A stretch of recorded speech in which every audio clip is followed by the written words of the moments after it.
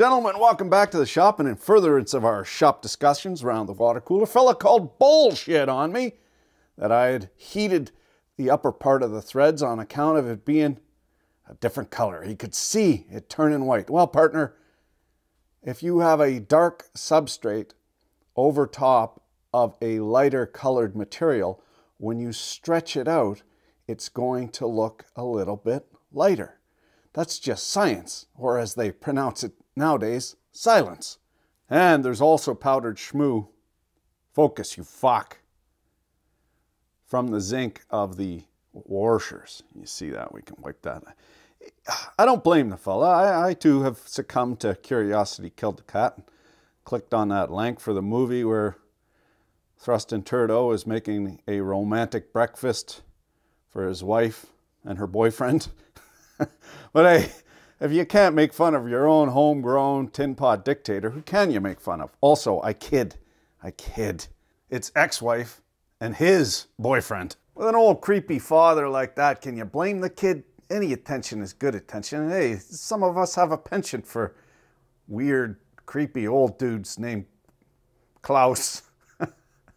It schwabs the makeup on, or else it gets the hunkening again.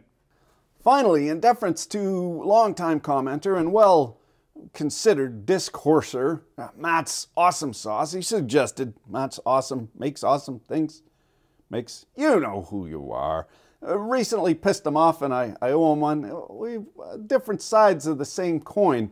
We're agreeing to disagree on all this nonsense what's going on. That's the thing. When you're a grown-up, you can agree to disagree, and it ain't no big deal because opinions are like assholes. Everybody is one. We're gonna weld in this bolt and take one of these box ends to its natural conclusion on account of chances are you're not just gonna be pulling on these nice, gentle like, you're gonna be reefing on one of these like a monkey at the zoo, if you catch my drift. Unfortunately, some fucking Karen on patrol keeps throwing out all my perfectly fine stretched out fasteners, so just mind your tongue there and close your eyes. We'll get her done lickety split. Not a stud in sight. And not to worry. Nobody will know the difference. Once you're past the stink, she's good eating. Oh, that is quite chewy. Ever so gently with the ugga-dugga.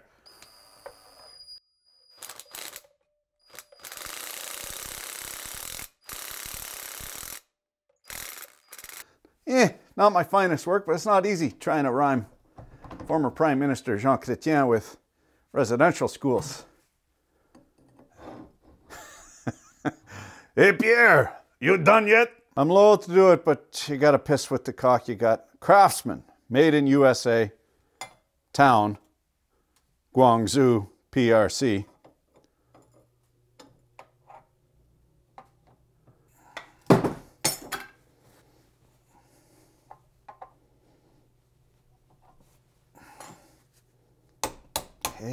Tap.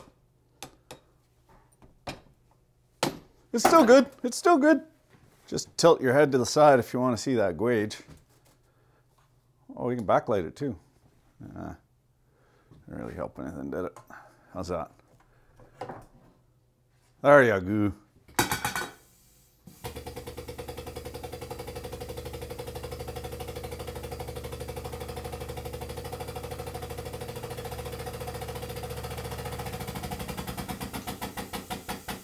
Jesus.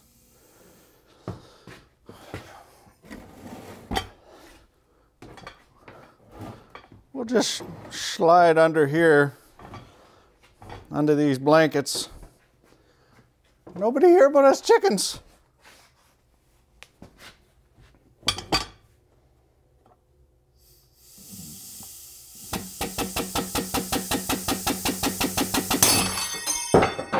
Yeah. That wasn't sketchy at all. We can see we buggered up the head of the fastener. The weak point is clearly, well, those welds but the box end of the wrench. The welds survived because I christened them properly. Old.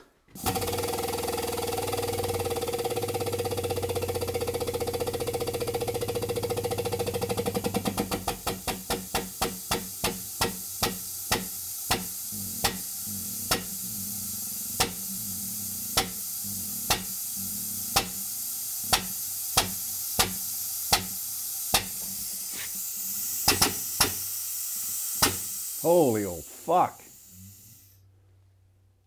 That's incredible. We're almost at max torque.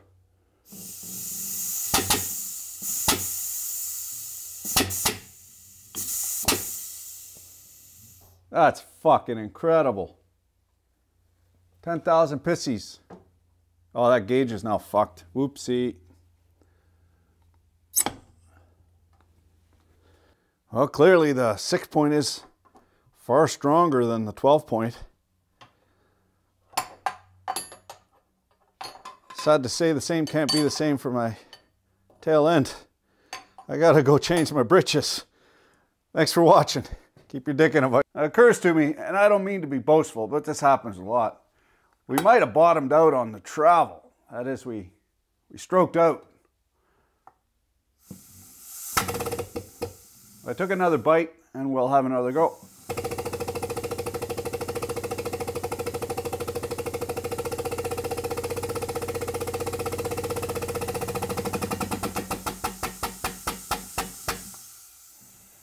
Ugh.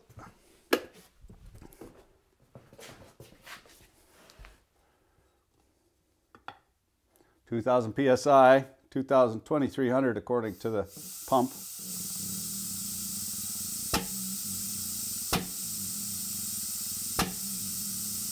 $3,000. That's a hell of a lot of torque. 4,000. Holy schlitz light.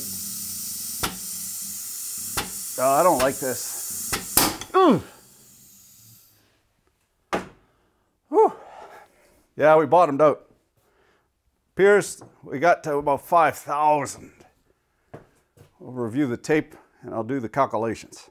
How much torque you figure it takes to bust a 12-point versus a 6-point? Go ahead and slide it in my doobly-doo. Oh, wait. Is it in yet? Lots. This is an RT2 high torque knockoff, a Razor, I believe, made in Canada. It's got 2,000 foot-pounds max torque at 10,000 psi. So divide that. It's actually, according to the note I made on here, 0.1928 foot-pounds per psi. Ergo, the 6-point is 880 foot-pounds it self-destructed at. And the 12-point, 636. I do not believe that is a function of the 12-point versus the 6-point. I think it's the amount of meat there. In the name of science, we confoculated these here wrenches. The science of bumblefuckery, mind. And because of the countenance of her, I assumed that the Proto 6-point box end was girthier. But I got my machinist approximeters here. 114 thou. Geometric types 2.91 at the root of the broach. And this one is actually bigger. The Craftsman's actually bigger. There's more meat on the Craftsman. What's that mean? That means we have a substantive difference in strength due to the quality of the manufacturing and the initial steel. Better steel, more stronger. Who'd have thunk it? As someone who's pulled a wrench or two in the privacy of my own pit of despair under a tractor, it comes as no surprise that the Proto is a better wrench than the Craftsman. But that tells us we got some interesting experiments coming up, because we can get all kind of expensive wrenches versus cheap wrenches and see which one lasts the longest.